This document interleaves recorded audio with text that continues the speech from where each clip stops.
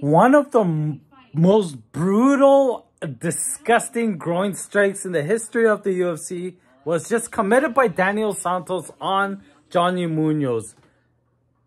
They're both going for a kick. Johnny Munoz jumped up trying to get a high kick going. And Santos went for the body kick that went straight up into the groin of... Oh, Santos won with two dirty groin strikes by that dude.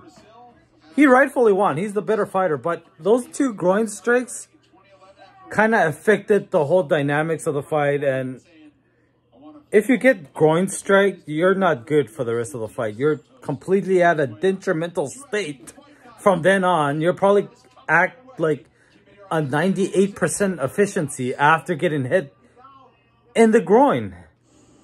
And this one, particular one, was one of the most... Oh, that groin strike, it sickened you. You look like you want to throw up. I've been a goalie, soccer goalie since I was 12 years old. I've gotten hit a lot in the groin area. It is not fun.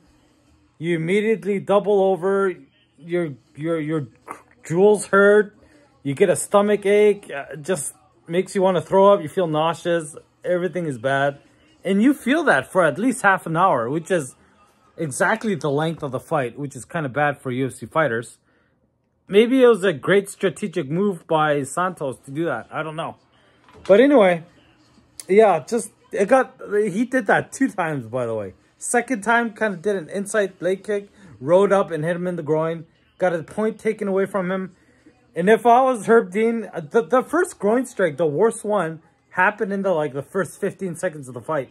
If I was Herb Dean, I would have disqualified Santos for committing one of the most absolutely brutal groin strikes in the history of the UFC. Just disqualify him right there because he fully hit him in the groin, like all out groin strike. It was just bad, very bad. But anyway, good fight. Munoz kept throwing up. He kept pulling guard most of the fight, and Santos was just on top doing little ground and pound punches, and that was the whole fight. Aside from stand-up where he gets hit by the groin. Santos had the itch the whole fight, and he rightfully won.